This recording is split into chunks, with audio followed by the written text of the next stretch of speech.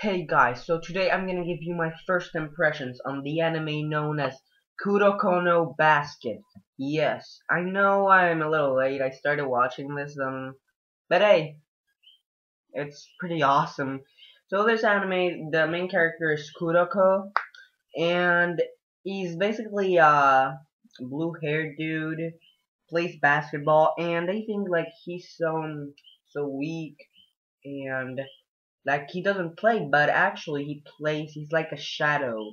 He passes fast. He's basically like a shadow, yeah. And it's kind of funny too because one the coach is a girl, and he says to the teammates, "Take off your shirts." They're like, "What?"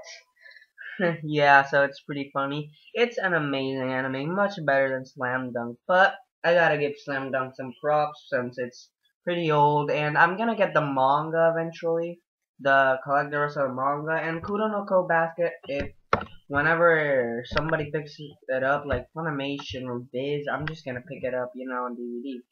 So yeah, definitely watch it, link in the description for episode 1, and yeah, stay gold, bang!